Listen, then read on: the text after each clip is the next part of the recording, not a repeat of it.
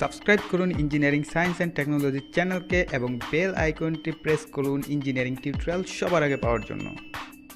Hello dear friends, স্বাগতম জানাচ্ছি engineering science and টেকনোলজির পক্ষ থেকে। আমি ইশতিয়াক খান ঝুমন রয়েছে আপনাদের সাথে। আরও স্বাগতম জানাচ্ছি মাইক্রোকন্ট্রোলারের আরও একটি নতুন ক্লাসে। আমরা আজকে জানবো মাইক্রোকন্ট্রোলারের ফিচার সম্পর্কে। যে মোবাইলের ফিচারের মতোই মাইক্রোকন্ট্রোলারের এই আইসিটার রয়েছে অনেকগুলো ফিচার, যেগুলো নিয়ে আপনার কাজের ক্ষেত্রে আপনারা বুঝতে পারবেন যে মাইক্রোকন্ট্রোলার আপনি কীভাবে ইউজ করলে কতটা পারফেক্টলি ইউজ আপনি করতে পারছেন। তো চলুন দেখে নেওয়া যাক যে মাইক্রোকন্ট্রোলারের ফিচারগুলো কী কী। প্রথমেই যে ফিচারটা আমাদের সামনে আসে সেটা হচ্ছে যে বাইডিরেকশনাল ডিজিটাল আইও পোর্টস। অর্থাৎ আমরা যে মাইক্রোকন্ট্রোলার আইসিটা ইউজ করি, সাপোজ আমরা একটা আইসি ইউজ করব 40 পিনের, তার ভিতরে প্রায় 32টা পিন থাকে আইও পিন নামে। এই আইও পিনগুলোর একটা সুবিধা হচ্ছে যে এটার স্পেসিফিক নেই যে এই 10টা পিন ইনপুট 10টা পিন আউটপুট। আপনি যে কোনো একটি পিন নিয়ে তাকে ইনপুট অথবা আউটপুট হিসেবে ইউজ করতে পারবেন। অর্থাৎ আপনি যদি চান যে একটা পিনকে এটাকে ইনপুট হিসেবে কাজ করাবেন, আবার অথবা আপনি এই পিনটাকে আবার চাইলে আউটপুট হিসেবে কাজ করাবেন।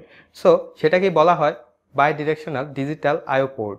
এবার চলে যাই সেকেন্ড যে আমাদের ফিচারটা রয়েছে সেটা পাওয়ার অন রিসেট। অর্থাৎ এই মাইক্রোকন্ট্রোলার আইসিটাকে আপনি পাওয়ার অন অবস্থায় রিসেট করতে পারবেন। অর্থাৎ যদি আপনার এই আইসিটার কারণে কোনো ধরনের প্রোগ্রামে ইরর দেখায় বা প্রোগ্রাম হ্যাং করে বা আপনার ডিসপ্লেগত কোনো সমস্যা থাকে, তো ওই ক্ষেত্রে আপনি চাইলে এটাকে রিসেট করার মাধ্যমেও এই প্রোগ্রামটাকে রিসেট করে আপনার যে ডিভাইসটা আছে সেটার সমস্যাটার সমাধান করতে পারবেন। এটা একটা খুব গুড ফিচার।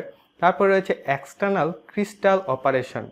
অর্থাৎ আপনি যে মাইক্রোকন্ট্রোলার আইসিটা ইউজ করবেন, আমরা যে আইসিটা ইউজ করবো সেটা হচ্ছে পিকের আইসি, এবং এটাকে আমরা যখন ইউজ করব সেটার জন্য আমরা এক্সটার্নাল ক্রিস্টাল অসিলেটর ইউজ করবো। এখন অনেকের মাঝে প্রশ্ন আসতে পারে যে এই ক্রিস্টাল অসিলেটরটা কি। আমি আপনাদের একটা সহজ উদাহরণ দিয়ে বোঝানোর চেষ্টা করছি যে ক্রিস্টাল অসিলেটরটা হচ্ছে আমরা যেরকম শ্বাস প্রশ্বাস নেওয়ার জন্য বা বেঁচে থাকার জন্য আমাদের হৃৎপিণ্ডের দরকার হয়, যেটার পালসের কারণে আমরা চলাফেরা করি, ঠিক সেম ডিজিটাল যে আইসিগুলো রয়েছে সেগুলো অপারেট করার জন্য, সাপোজ মাইক্রোকন্ট্রোলার আইসি, মাইক্রোপ্রসেসর আইসি, এই ধরনের আইসিগুলোকে প্রোগ্রামকে রান করার জন্য, সক্রিয় রাখার জন্য আমরা একটা এক্সটার্নাল ক্রিস্টাল ইউজ করি। আপনারা এটা পাবেন মাদারবোর্ড খুললে দেখবেন মাদারবোর্ডেও একটা ক্রিস্টাল অসিলেটর আইসি রয়েছে। সো আমরা যে মাইক্রোকন্ট্রোলার ইউজ করব সেটাকে আমরা যেহেতু এক্সটার্নাল ক্রিস্টাল অসিলেটর ইউজ করার ফিচার রয়েছে, সো এটা একটা গুড আমাদের জন্য যে আমরা চাইলে এটার মানকে বাড়িয়ে কমিয়ে ইউজ করতে পারবো আমাদের কাজের সুবিধা অনুযায়ী। তারপরে রয়েছে পাওয়ার সেভিং স্লিপ মোড। অর্থাৎ এটা যদি আপনি একটা মাইক্রোকন্ট্রোলার আইসিকে বায়াসিং অবস্থায় রেখে দিলেন দীর্ঘ সময়, এর প্রোগ্রামের কোনো কাজ নেই, তখন এটা স্লিপ মোডে চলে যাবে। অনেকটা আমাদের মোবাইলের মতো, আমরা যখন মোবাইল ইউজ করি না, দেখবেন আপনার যে স্ক্রিনটা রয়েছে কিছুক্ষণ পর 10 সেকেন্ড বা 15 সেকেন্ড পরে স্লিপ মোডে চলে যায়। ঠিক সেমভাবে আপনার এই মাইক্রোকন্ট্রোলার আইসিটাও কাজ করবে।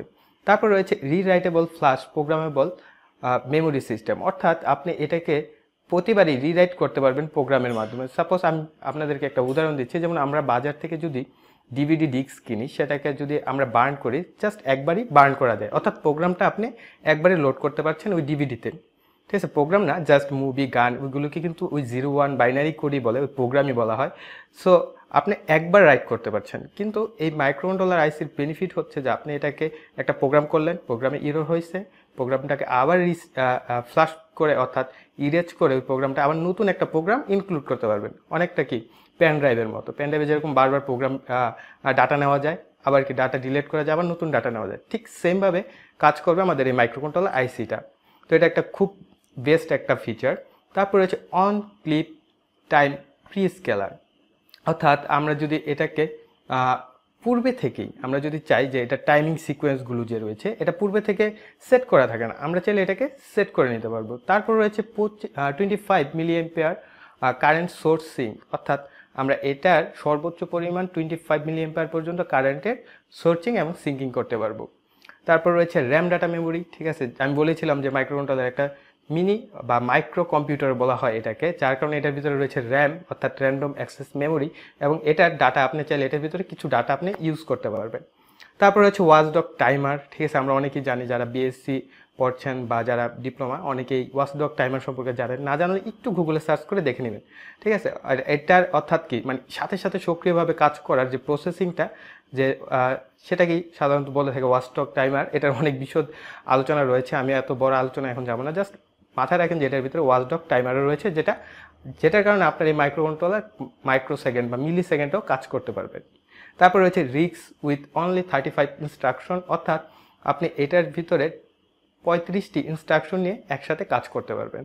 তো এগুলো ছিল হচ্ছে বেসিক কমন কিছু ফিচার যেগুলো সবগুলো মাইক্রোকন্ট্রোলার আইসিতেই থাকে। আলোচনা করবো আপনাদের সাথে কিছু এডিশনাল ফিচার নিয়ে, যে এই মাইক্রোকন্ট্রোলার আইসিতে আরও কী কী এডিশনাল ফিচার রয়েছে সেগুলো সম্পর্কে। 1 নম্বর, অ্যানালগ ইনপুট চ্যানেল রয়েছে, এতে রয়েছে অ্যানালগ কম্পারেটরস, রয়েছে এলসিডি ইন্টারফেস অপশন, রয়েছে USB interface, PWM output, additional on clip timer, রয়েছে নন ভোলাটাইল ইপ্রোম মেমোরি, রয়েছে সিরিয়াল ইউজার, রয়েছে ক্যানভাস ইন্টারফেস, রয়েছে 12C বাস ইন্টারফেস।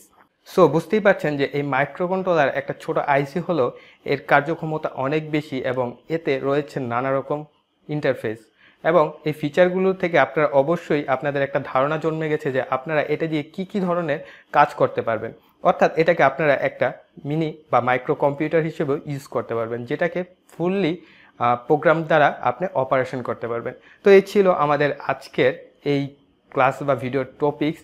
তো আশা করি ভিডিওটি আপনাদের ভালো লেগেছে। ভালো লাগলে অবশ্যই কি একটা লাইক দিবেন এবং কমেন্টে জানাবেন যে ক্লাসটি কীরকম লাগলো। আর যারা এখন আমাদের চ্যানেলটিকে সাবস্ক্রাইব করেননি, চ্যানেলটিকে সাবস্ক্রাইব করে নিন এবং বেল বাটনটি অ্যাক্টিভ করে দিন। এই বলে এখানেই বিদায় নিচ্ছি। ধন্যবাদ সবাইকে।